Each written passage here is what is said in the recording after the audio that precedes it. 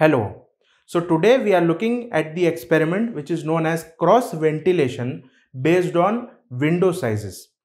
Here I have all the equipments that I will require to perform this experiment. Firstly, I have the whole tunnel assembly with me. This is the tunnel roof. This is the tunnel base. Sorry, this is the tunnel backside. This is the tunnel base. This is the tunnel front. And these are the side walls of the tunnel. Here I have taken two walls with windows of different sizes. One is a small window and one is a big window to compare the different results of wind flows based on different window sizes. I also have the clips that I will require to perform to assemble the tunnel here. Additionally, I have two other equipments. One is the table fan that I'll be requiring to simulate the wind flow, and the other one is the anemometer which I'll be requiring to measure the wind speed.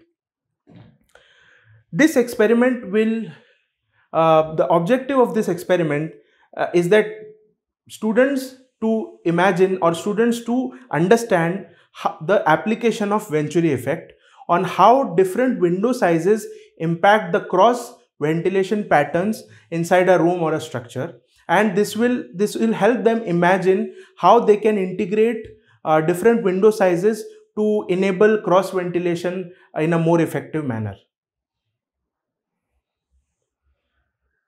Now we will look at the procedure of this experiment. To start off, first we'll take the fan and align it like this.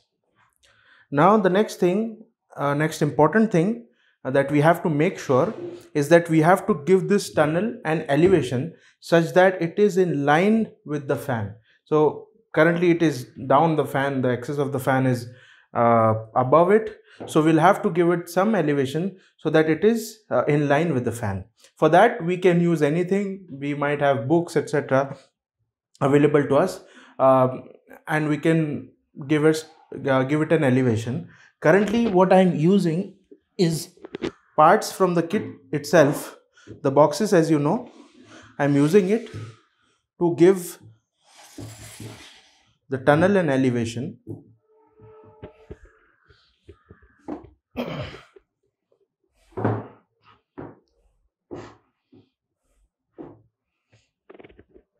And I'm using this board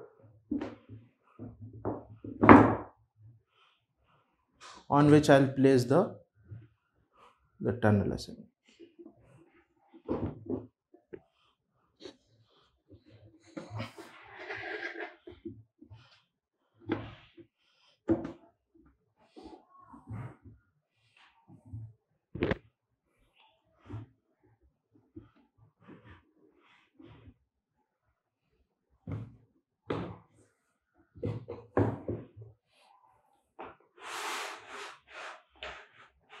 This is in line with the fan.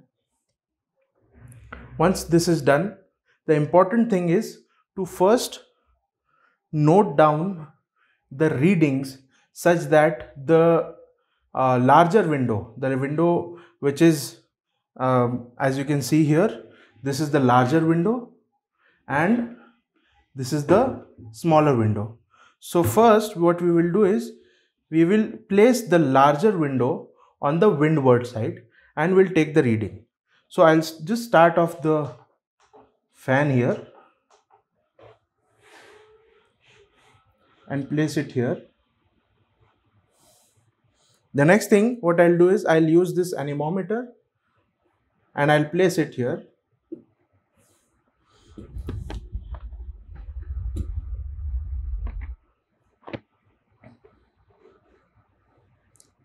I have to make sure that my anemometer is somewhere in between or at the center of this tunnel, vertically at the center of this tunnel.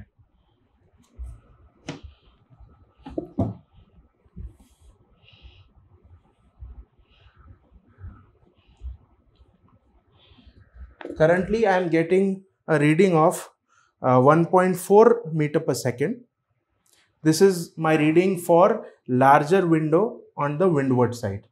I'll just switch on the fan for a moment.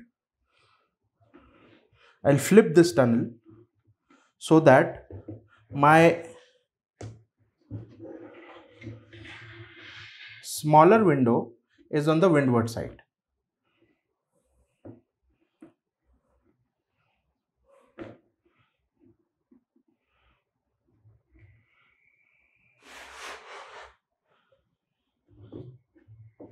And once I've placed it correctly, I'll switch on the fan again.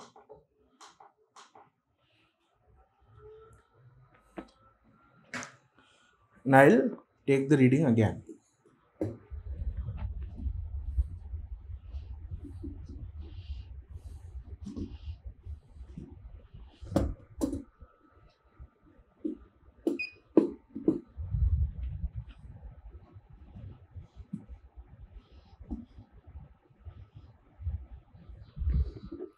Here the wind speed is around 6.8 meter per second. So as you can see, once we place a smaller window on the windward side, we witness that the flow of wind increases through that section.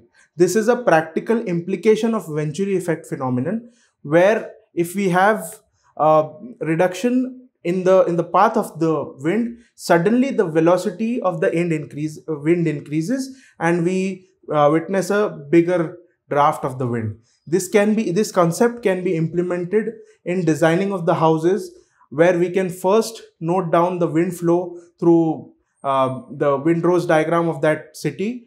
We can just understand the wind flow patterns of the site, and accordingly we can place smaller windows towards the windward side, which will give us a better cross ventilation effect.